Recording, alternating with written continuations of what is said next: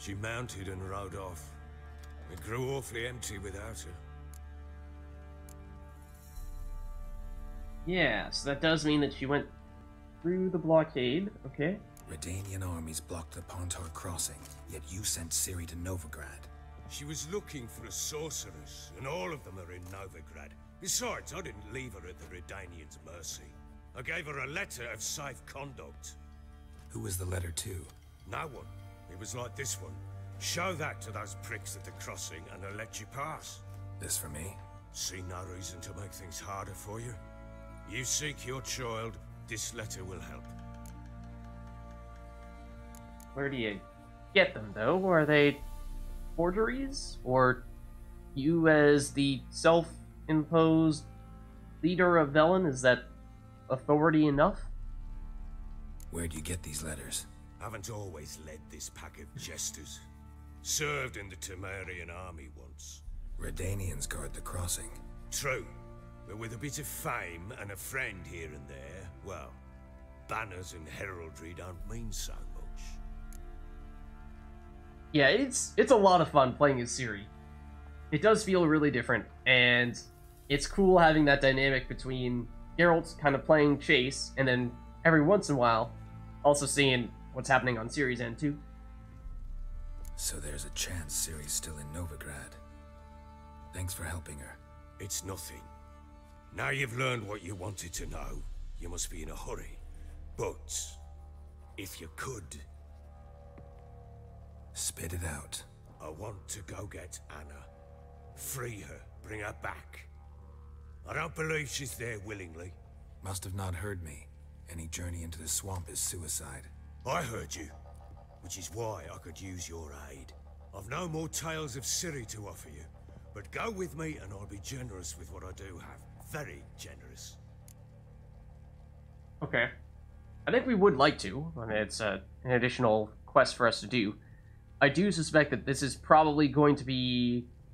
it might be too difficult for us to do right away. I'm not sure. Extra We'll have to see. coin never hurt. Ha! True indeed. I'll round up my men and ride to Downwarren. You can join us there. Fine. Sounds good. Oh! Huh? Dare you!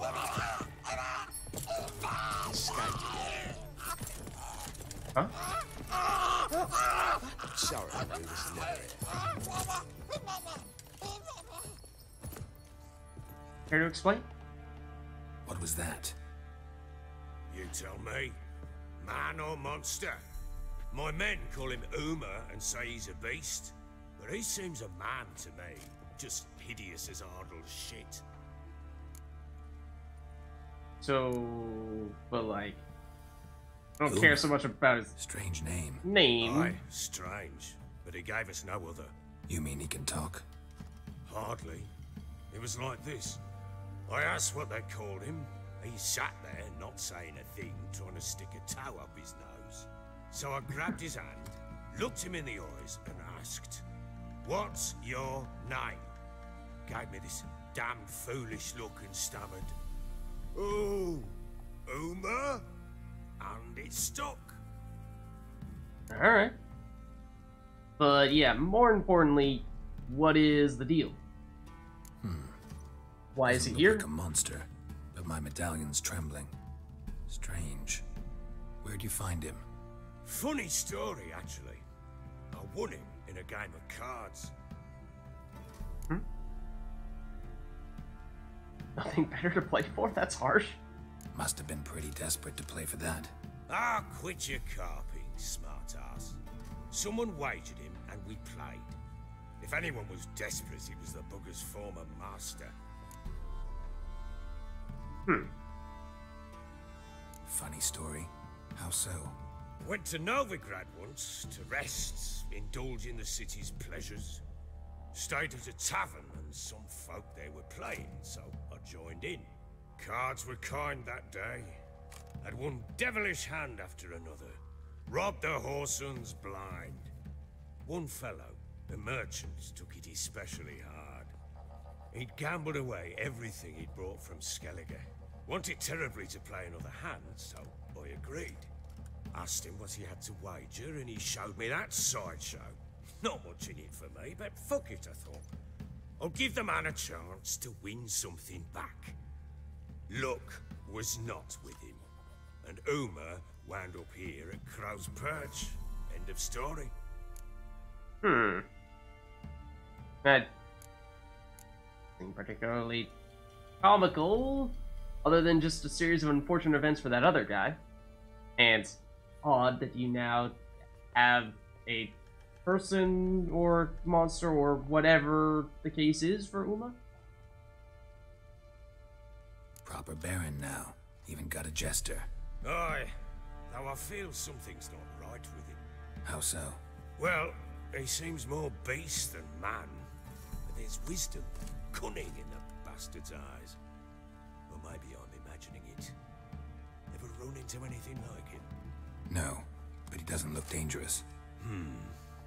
I guess that's that. Doesn't eat much, so as long as he's no trouble, the boys might as well have some diversion. Time I was on my way. So long. Farewell. I hope you find your daughter. Thank you. Thank you very much. Same to you. And prove a good father to her.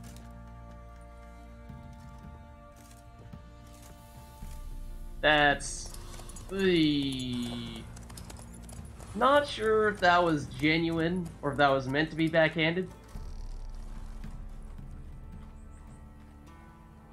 It's definitely day now.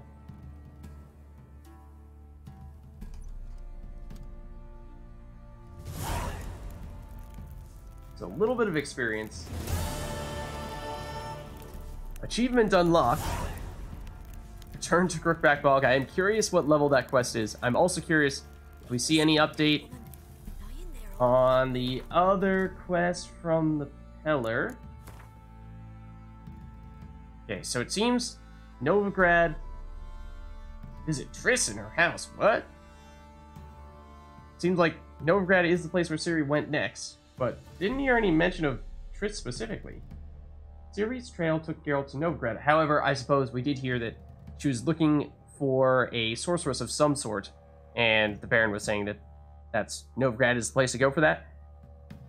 I mean, Triss certainly is a sorceress, but it would seem just one of many. The Ciri's trail took Geralt to Novigrad, the largest city in the north. It would take seas of ink to describe the city accurately, so suffice to say, it is the seat of the Church of the Eternal Fire, a bustling port city, and a haven for artists, and all sorts of other shady characters. Yet Novigrad at this time was not the city Geralt knew from his earlier travels. War ravaged throughout the known world, and rich cities often proved tempting morsels to armies on the march. It was clear at this time that this particular morsel had both Radovid and Emir greedily licking their chops. Within the city, the Temple Guard acted with impunity under the command of a cankerous snot named Caleb Menge, and with the support of that terror-spreading band of zealots, the Witch Hunters. Meanwhile, the kingpins of the city's underworld still held much of it in their sleazy grasp. Finding Ciri here would be like searching for a needle in a burning haystack. Geralt would clearly need some assistance. Luckily, an old acquaintance of his lived in Novigrad. Her name was Triss Merigold. We definitely haven't seen, nor have we heard much about Triss yet in The Witcher 3. Obviously, lots and lots with Triss in Witcher 1 and 2. So I was interested to see when and where she would come back into the fold. Obviously, it was going to happen at some point, right? But in Novigrad, okay? And I'm trying to think, Witcher 1? She lived in Vizima, right? Vizima is basically no more at this point, and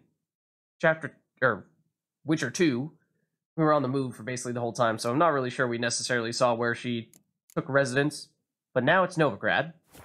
Okay, oh, and the other one was a secondary quest, I assume, from the Pellar. Okay, Return to Crookback Bog is only level 9.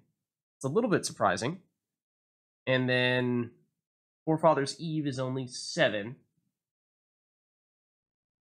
And it seems that that one might be the most time sensitive. I thought that there was a chance we were going to fail it, given how long it took for us to finish those conversations with the Baron. So I think we actually do this next. And we now have access to several quests that are... They are still below our level, but they're only a little bit below our level. Forefathers' Eve, a little bit less the case there. But it does seem like we probably want to do these next.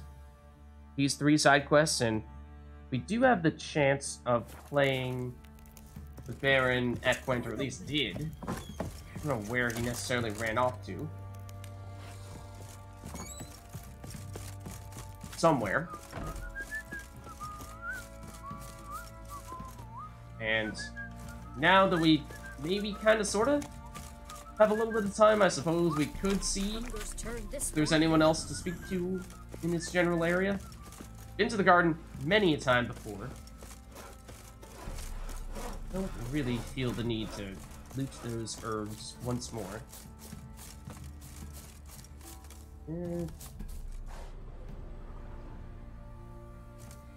I won't tempt fate. Given what happened in the past.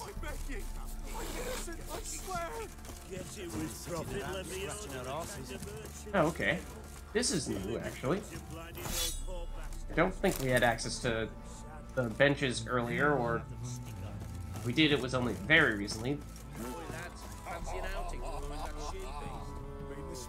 Really? Okay. Quartermaster. Oh. Fancy a gander at our little stockpile. We've gathered ourselves quite the collection. Why let such nice things waste away in peasant huts? Okay. Seems like it could be both an opportunity to buy and sell some good things and potentially play some Gwent. Nilfgaardian armor. Huh. Requires level 10. It is, and that's not an issue. We're above level 10 at this stage. More notably, has 10 more armor than our current pair. However, our current pair of armor has 0% durability, so that might actually be better than this one. One that we would be buying here if we were to repair it. The boots, though, are also not looking great, the ones that we currently have. But those aren't fully beaten up just yet, so that might still be worth repairing, and our trousers are looking fairly decent at this stage. So much so that there's not a huge difference between our trousers and these trousers here in terms of how powerful they seem to be. As for the gloves, depends. We have some sign intensity on our gloves that we would not get from these here. Ooh, some Gwent cards though. Decoy is fantastic. If we get another of those, that would be nice. This looks like a treasure hunt map of some sort. Yeah, let's take that. That sounds good. This card, Nausicaa, Cavalry Rider. It's a Nilfgaardian unit. Still don't think we have enough cards to do a Nilfgaardian deck. Well, we do have one of these already, but let's take this. Oh, and there's one more here as well. I almost didn't see this. Cynthia. Nilfgaardian Empire, ranged, 4 strength, only 10 coins to purchase it. Sure. Nilfgaardian saddlebags. Yeah, it looks like they've basically just acquired a bunch of Nilfgaardian goods. I would have to double check. I suspect this is probably better than our current horse gear. But I would want to just cross-reference that. It's what, 70 additional maximum weight? Can we see our own stuff? We can see the stuff that is not currently equipped.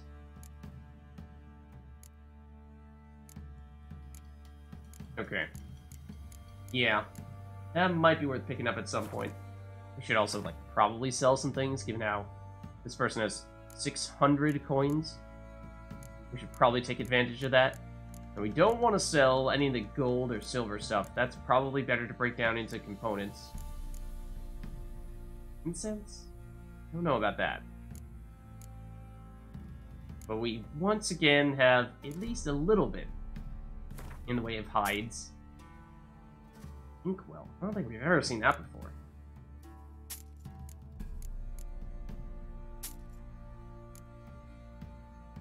But unfortunately, I think since we sold a fair bit earlier, oh, this is worth something. Not necessarily sure that we have much to give to this guy.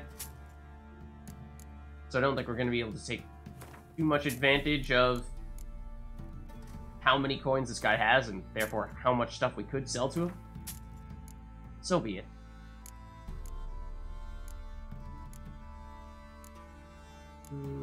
Any of these other leathers, any good? We'll fight a little bit. And I'm assuming that it is technically not preferable to sell any of our weapons or armor to him, on the assumption that we will not get the premium price because he's not a specialist. Let's just sell a bunch of our waters because we do have a lot of those. And other than that, maybe bread as well. It's extremely cheap, but it's not really doing anything for us. Basically no purpose to doing that. They don't have weight. They don't have any, or have very little value when we try to sell them. They do have some value as food. Maybe not a ton, but some. Alright, and we could Gwent. Let's give it a shot. Wouldn't mind a few rounds of Gwent. It's been a long time, actually, since we last did Gwent. And, as I was saying before, I'm not sure which units, or which factions, rather, we have enough cards to play as. Looks like for Scoia'tael here, we're getting close. We just dump everything in here. Do we reach the 22 number of unit cards number that we need to get to? I kinda doubt it. Plenty of special cards, but not units. Yeah, so no Scoia'tael yet. Northern Realms, I think, is the answer. Remains the answer, really. And I do think we want to get in another decoy, because that is really strong. However, we are at the maximum number of special cards. I think, what would we dump in that case? Whether this is special. What would we like to get rid of? We have 2 torrential rains, 2 biting frosts, and 2 clear weathers. I feel like that's a lot of weather effects. So let's maybe remove one of these, maybe in one of these as well. And then we look at all of our cards here. It should free up space to put in the decoy. And then, is there anything else we'd like to put in our deck? I think we do still have enough cards to play at this stage, so if we feel like all these cards here are worse than the ones that we currently have in our deck, then probably just leave it as is. I'm pretty sure we have enough Commander's Horns we're not allowed to put in any more. Oh, or maybe we are. Okay, that is a good card, so sure. Other than that, I think our best cards remaining are 4 power units, which is not a ton. I think 5 and better is sort of the cutoff. So let's go with this then. Fingers crossed that we get some good stuff here. And that we did not. Gunbanner Medic is very good. Allows us to play an additional card, basically. One from our discard pile. These guys work very well together because they get a bonus when that happens. They have double strength in that case. Same here, so that's actually a couple of good combos there. This is solid at 5.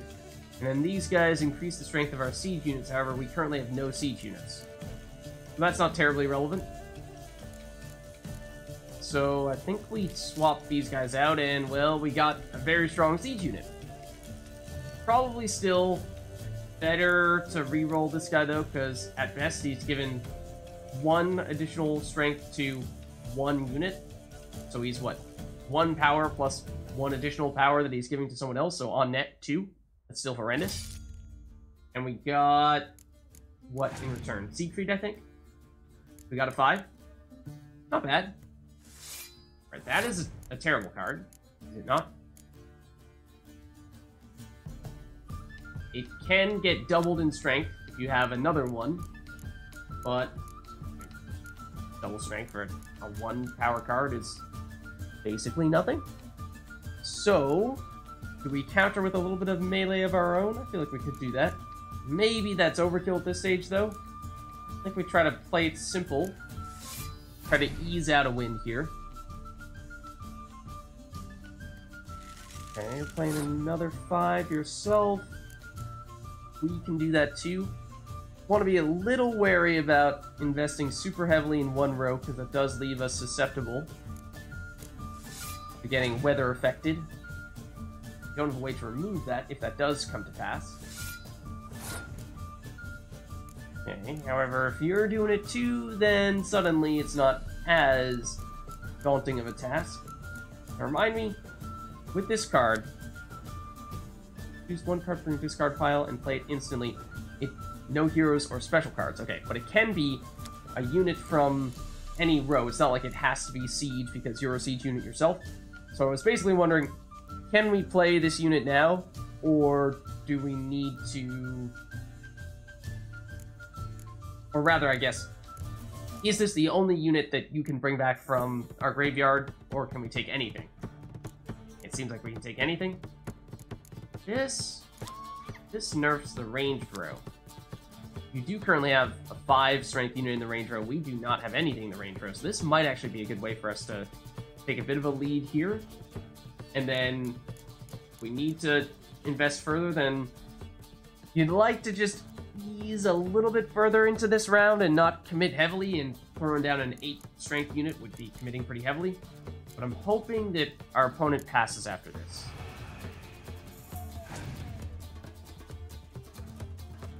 They do not, though. Oh, they play a spy. That's interesting. That means that we are more powerful, but they've had the opportunity to draw additional cards. So I think in that case, what we do here is we have a 7 strength lead at the moment. So let's pass. And if they really want to win this round, then it's probably going to take them a couple cards to make that happen. So that probably means that 2 cards that they drew from this, it basically cancels those out. So I think this is fairly safe to pass at this point. We could potentially invest a little bit further, and then we'd be pretty certain. So let's give this a shot. Oh, I think I'm holding the Y button, but I'm looking at the bottom right corner to see the circle fill, and it's actually in the left side where that's happening. Okay, so that's a concern. Yes, you did have a 8 strength unit, so you could win a round in 1 turn. So that's definitely not what we wanted to happen. That was the risk we ran. So you do still have a card advantage, and you did still win the first round, and you can bring back that card. You should bring back the one that you just, yes, went through all that trouble to play. So maybe that was reason enough for us to feel like we could have played this guy. Could have done basically what our opponent just did. Play a really strong card and bring it back to the next round. However, I was kind of thinking that we could hopefully pick up a round 1 victory, and maybe our opponent still has a little bit of a card advantage on us, but then we give them round 2, where they have to, like, basically we play nothing. They play a card in round 2, and in doing so, we get back the card advantage that they had, even things up a bit from that standpoint, and then we can still bring back the strong unit in round 3. Or we could have gone for the win in round 2 as well, and see if we can make that work. Okay, but this is now going to be very tough. We're going to have to rely pretty heavily on these double strength units, I think. So let's start with the melee ones, I think, because they're a little bit weaker. So we'll see if we have to go all in or not. Does that guy have anything special about him other than the 1 strength? Nope. So just all in all a horrendous card. Nice. There's the double. Does put us in the lead, and our opponent does pass. So that's actually fantastic, because we have played 1 fewer card than our opponent this turn, or this round, I should say. So our opponent did have a 1 or 2 card advantage going into this round. We will gain 1 on them, or at least get a little bit closer from having played 1 fewer cards this round, and also we draw a card when we win a round, so that should even the playing field entirely. Okay, so I'm liking what I see here. So we can play this unit and bring back something from our graveyard. Probably going to end up being either Vess or Siegfried, because we did not end up playing our strongest unit last turn. Didn't really need to. So I think that makes sense for these guys. And then we have our hero ability, which will double the strength in the siege row. So that means that we will double the strength of you and you. And then we do also have the Commander's Horn here, where we can double the strength of a row of our choosing, in which case it'll probably be the range row for these guys, because these guys are going to be pretty darn strong, unless our opponent nerfs them. And then that also gives us the ability to nerf the melee row. We're not going to have much in the melee row, unless we opt to choose, bring back one of these melee people. It's probably going to end up happening, because basically everyone is a melee person. We opt to do that with the medic. Let's start with these guys, though.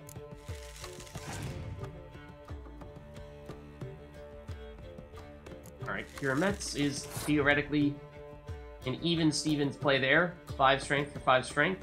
However, we can double that now, whereas Kira does not have the ability to double. And that is a very weak card. Sharpen. Okay, so that's good.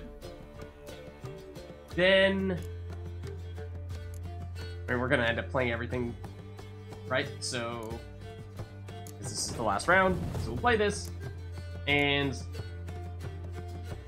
somewhat interesting to consider playing a spy and then drawing the 2 cards. How confident do we feel that we will get more than 4 value out of that? I mean, it should be well over 4, because we are not only looking to balance that out, we're also looking to benefit from it on net. So really, we're looking for probably more like 9 strength across 2 cards. That way, that would mean that on net we're gaining 5, which would be the equivalent of choosing either Siegfried or Vess. I'm feeling like we can take that chance.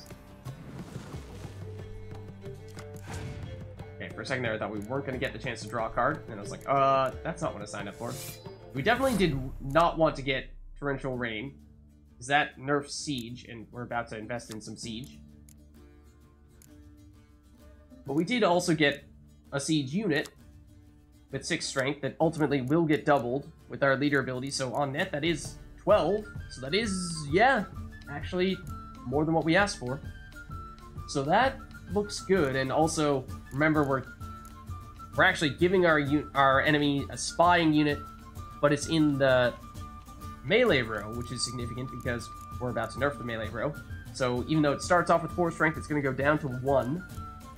So our target was actually a little bit lower than getting a 9 strength swing. We definitely surpassed it in that case. So let's go for... I guess we'll go in the melee row now. Again, I mean, theoretically, you could maybe make a case that there would have been a reason to do things in a certain order in rounds 1 or rounds 2 to try to trick our opponent into thinking we might not play quite as many cards or play cards in a slightly different order, but at this stage, round 3, you're going to end up playing everything anyway. And also, we're playing a CPU, so you never really know what they're going to do. So now we either double this row or we double this row. Let's use our hero ability, because I feel like we might forget it otherwise. So let's do that.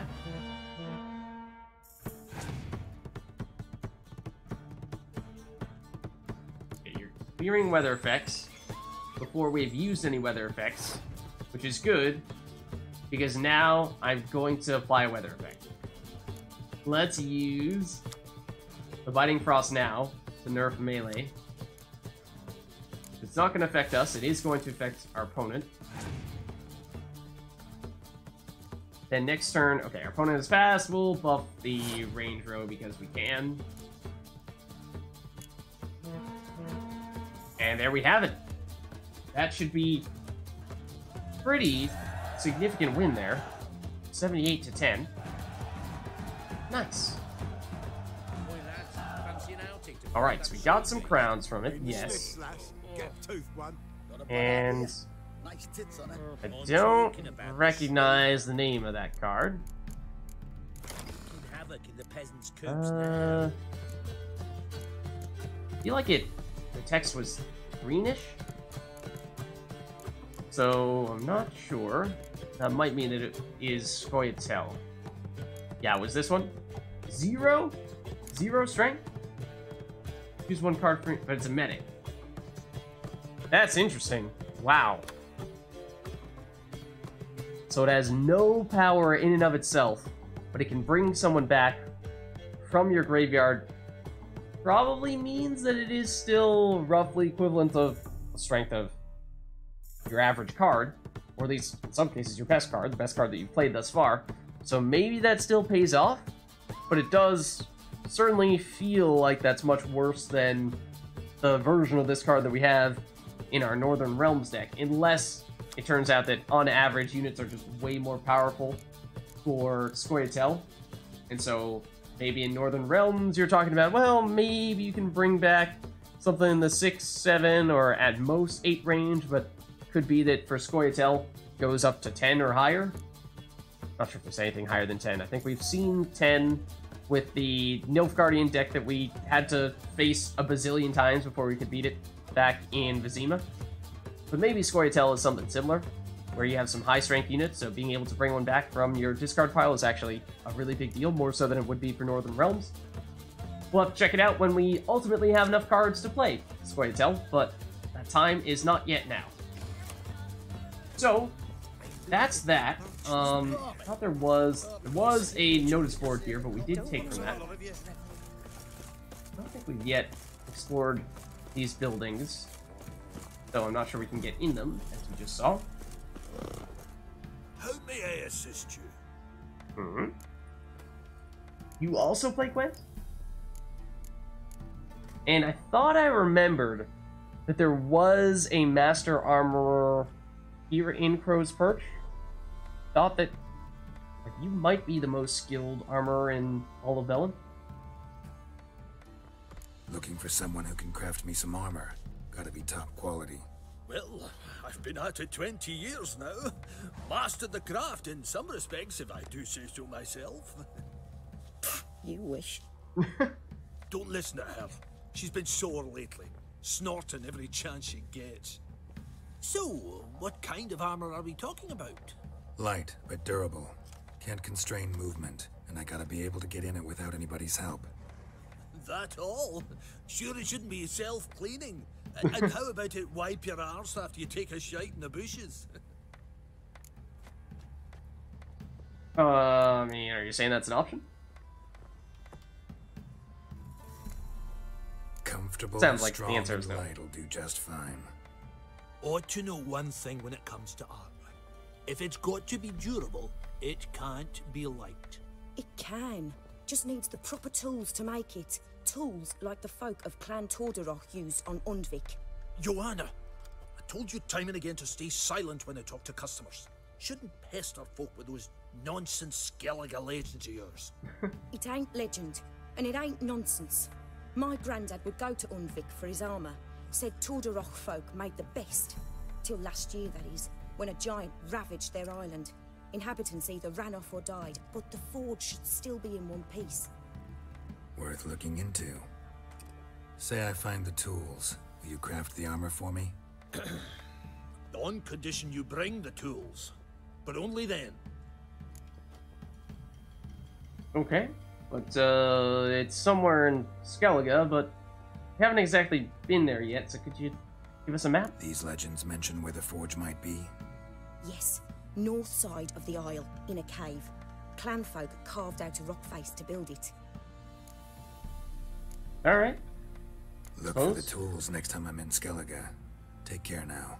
Yeah. Key phrase there being next time we're in Skellige. Not one of the Baron's men, are you? Okay. And that is a new quest. I'm suspecting that based on how we're not yet in Skellige, that is, yeah, likely a higher level quest. 24, yeah, it'll be a while. So we're in that territory. From both a physical and a level standpoint as well. Okay. Other than that, I was saying that I'm pretty sure our top priority would be do this. Forefathers Eve.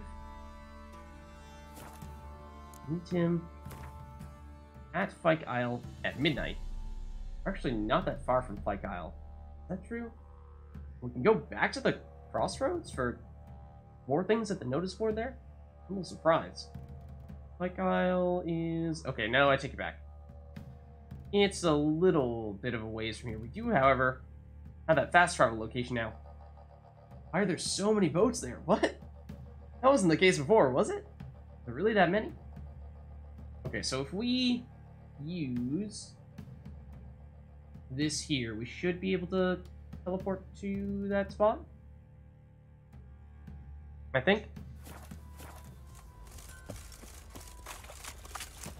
You can try to win them all, but you won't. And we could also see if people are still mad at us here. It seems like they've gotten over it now. I think we're good. Well, we should probably... I mean, we were talking about getting powerful gear from that guy, but I think, in truth, we, just as much as that, want to sell our armor to him.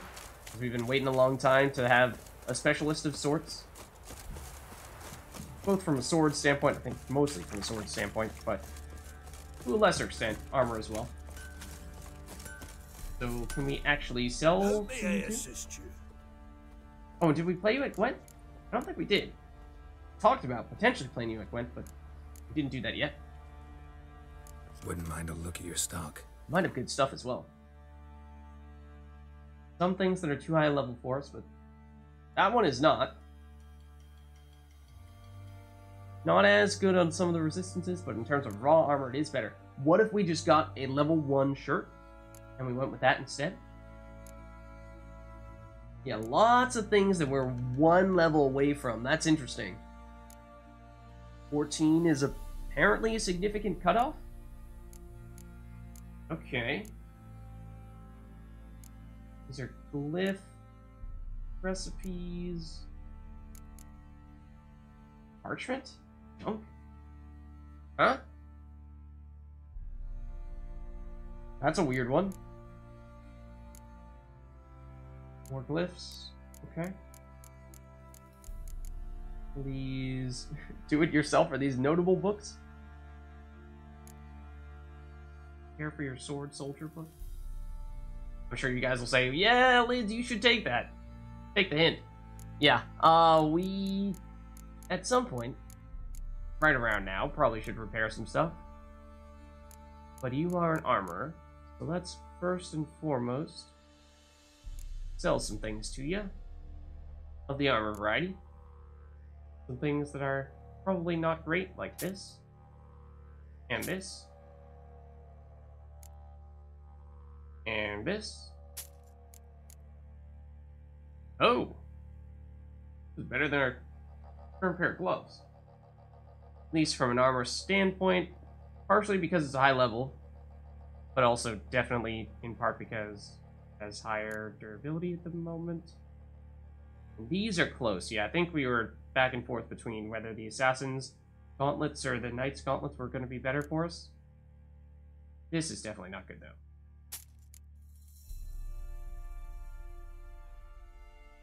And this is interesting. Lower armor, but all the same resistances and better. I don't know. Guess we sell it, though. And then I would very much like to have the opportunity to sell some of our weapons to someone. Ooh. We can now use this, because we're level 12. Actually, we should have been able to use that previously. I feel like we got that somewhat recently and may not have taken a look at it. But yeah, it's a high enough level 12, that is actually likely our highest damage weapon in terms of pure damage. I did pick up some junk weapons, like the Velen Longsword. I remember when I I was looking at this, I was thinking, yeah, you know, we're going to want to sell that basically as soon as we get the opportunity to do so. It's worth only 7 horns, at least it is when we're trying to sell it to this guy. Would be worth more if we could sell it to someone else. Is that worth the effort, or should we just dump it here? I feel like we should probably just dump it here. Because otherwise it's just a prime candidate for getting dropped later on. So these are basically the same. Yurden sign intensity and critical hit bonus. This one has Yurden and Axie intensity. Damage is almost identical. This one's actually a little bit better. Okay, so the Velenax I would probably prefer in that case. Yeah, and like I said, I think ideally we would sell this stuff to someone else. Let's pass on that for now. And I think let's do some Gwent. Because we did, of course. Yearning to play a few rounds. Yearning to do. That ought to set me straight. We did do some Gwent previously, and that was pretty successful round there. Might have been our strongest round yet, actually. So I think let's use the same deck as we used last time. No new Northern Realms cards. Oh, they're actually Scoia'tael. I suppose that makes sense because we are going against a dwarf. However, it does seem like there isn't always the clearest connection as to what faction someone is using and what their personal tie is. Like, we've had people play monster decks, I think, on at least a couple of occasions. They were humans, so, you know, that's a little concerning if that's supposed to reflect that they are actually monsters themselves. But as for our cards here, we have a couple of the people who get double strength when you have 2 of them. However, we don't have 2 of them. We would need 2 of these guys, and we need 2 of these guys. They don't work pairing them up with each other. So that's a little bit unfortunate. They are still fairly high base strength units, a little less so with the Blue Stripes Commando. So that probably means we don't re-roll them. I think we go with probably these guys, because again, I don't think we have much. We do have some in range. So, come to think of it, let's keep you. Let's try re-rolling you. A little bit better. And then we have a lot of melee. We don't have a ton. So I was wondering if, are we at risk of hurting ourselves more than our opponent if we were to go this route? Not sure. I feel like it is useful to have at least one weather effect in your hand so that you have that in your back pocket if you need it. But in that case, I'm not entirely sure if we would want to switch, because these guys, they're 1 strength themselves. However, they boost everyone else in the siege row. We have 4, except for themselves. We have 4 siege cards at the moment, so if we play every siege card in the same round, that means these guys are effectively 4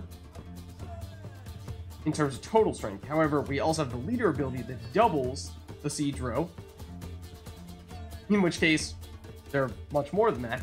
So, for that reason, I think we might actually want to hold on to them. I think we keep this. So let's go. I think our opponent goes first. Is Scoia'tael? Is that what they were saying? Ruviel. Back from Witcher 1, apparently. Only 2 power. That's a little surprising. Okay. So let's maybe just do a little bit more in the range row than you.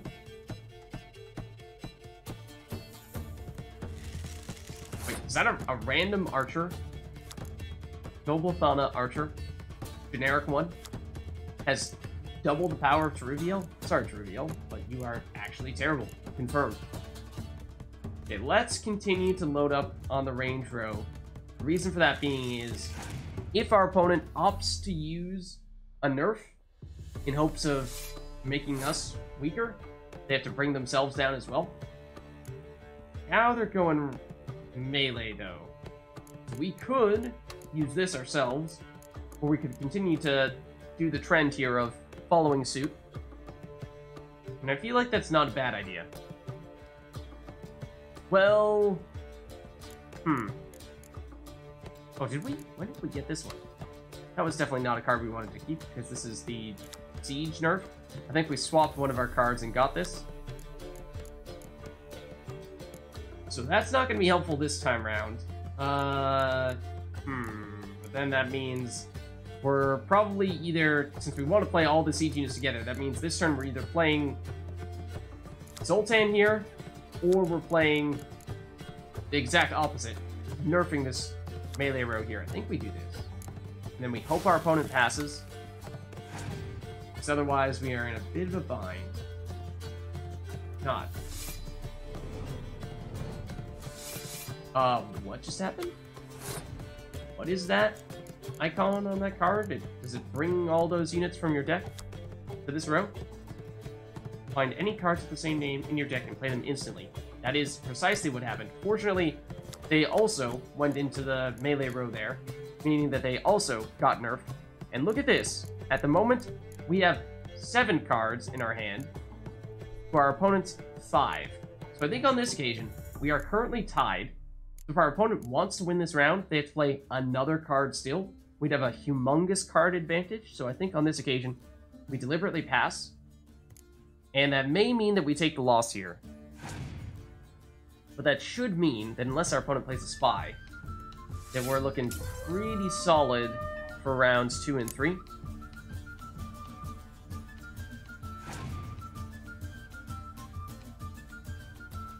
That is a very strong unit, though. That does not look good. So, hold on. Trying to look at this guy specifically. Adds +1 to all units in the row, excluding self. And you're also 10 strength. That is a crazy powerful card. So, I was really hoping this round we were going to be able to do basically just Zoltan and pass and let that be that. But I think we don't have much choice but to go Siege this time, because if we don't, then we're not going to be able to top 10 strength. So that is very unfortunate. As for which units we want to play, that's also tough. Because if we played one of these big ones and then used our hero ability to double it up to 12, that would be enough. That does, of course, take 2 turns to do, and in the meantime, our opponent might play powerful card as well, so let's start with one of these and then see if our opponent passes here. They might. They did. Okay.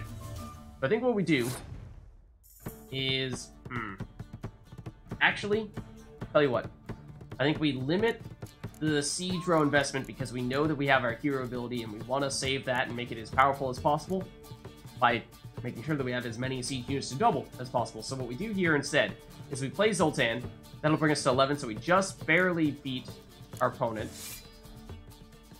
And now we pass. So that way, we did have to sacrifice one of our Siege units, but we have still 3, which is something. Oh, and we do, of course, draw another card.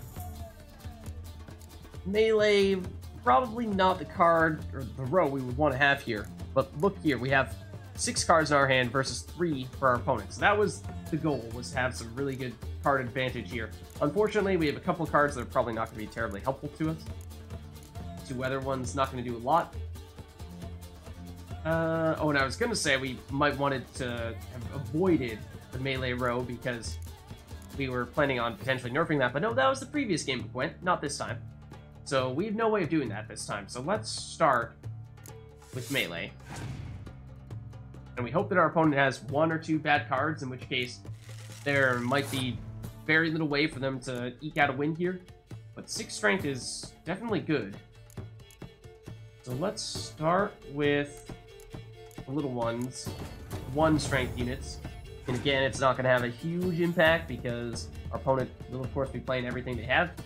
Now, they can nerf the melee row, which is significant on this occasion.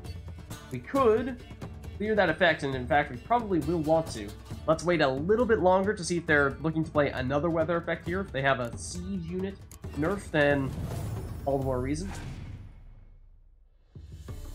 This is their last card, though, and it is just that. That is actually very good for us, so it turns out that This card proved to be very valuable because, well, we basically just deleted 2 of their turns in one of our own turns, so we already have the lead. And then, because we can, we'll throw that on there, and then we'll use our hero ability. Let's make it happen. So we doubled the siege row, and now we are in very good shape. We do not want to play this last card, because that would nerf the siege row, and that was the entire reason why we removed the weather effects previously. So, let's pass here and take the victory. There we have it. Let's take a quick look at what that card was. Fork-tailed. Yeah, and I think that was red, because we fought a fork-tail before in the actual game. And it was a monster, so I suspect that we will find it here. As for how good it is, 5, it's something. It's a, you know, a solid card that makes it into your deck, it seems, on most occasions. So, brings us closer to being able to actually play monsters, because we also need more monster cards. Nice.